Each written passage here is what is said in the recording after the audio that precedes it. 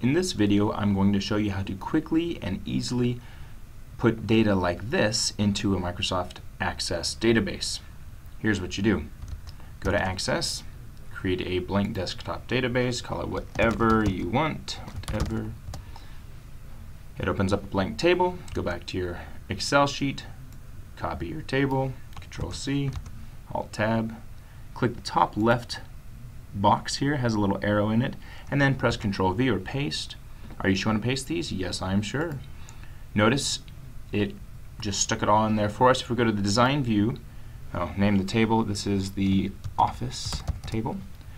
Notice it guessed what each column was in terms of data type. So it guessed ID would be an auto number, exactly, and it guessed state would be a short text. Zip actually should be a short text because we don't want to do any math on it. And that looks good. Save that, and let's create a new table. Table.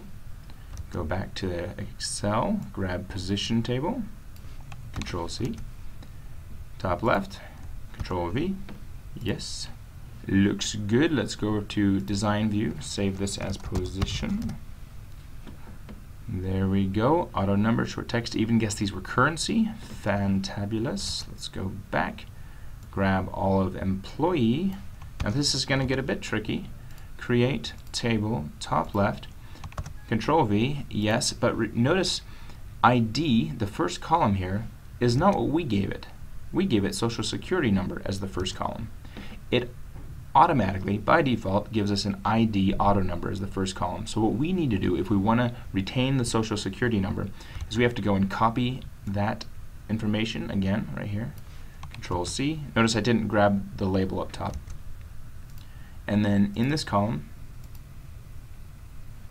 click on it and hit paste as field, and it adds all of those in there, yes, and then I just need to rename it.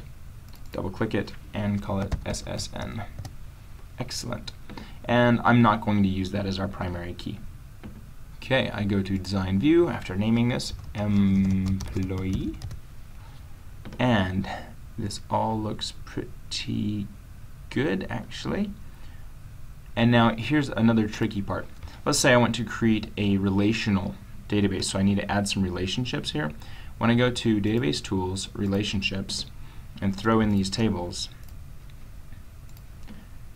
it's going to give me a little bit of trouble, and we'll work through it, don't worry. So the standard way you do this is you throw the primary key of the one side to the foreign key, to be the foreign key in the many side. So I drag this over to location ID.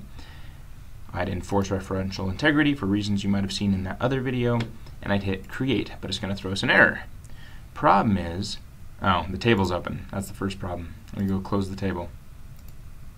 Close, right click, close, right click, close. Try again. So I'm going to drag the ID of office over to the ID, location ID, foreign key, of employee. I'm going to enforce referential integrity, hit create, and it's going to throw us an error. It says that essentially location ID over employee is a different kind of data type than the ID over in office. So we need to change that so that they're the same. Hit OK, hit cancel, open up employee, go to design view, and here we go. Location ID is a number of double size. We don't really need a double, we just need an integer. Let me save that. Yep, that's fine. Go over to Office, Design View, go look at the ID. It says it's a long integer. Really, we don't need a long integer, just need, it's going to force me to have a long integer. So it means I need to go back to Employee ID, change this to long integer, so they're the same type. Here we go, long int, and now save. As long as I'm at it, let me do that with position ID. Instead of a double, we want a long int.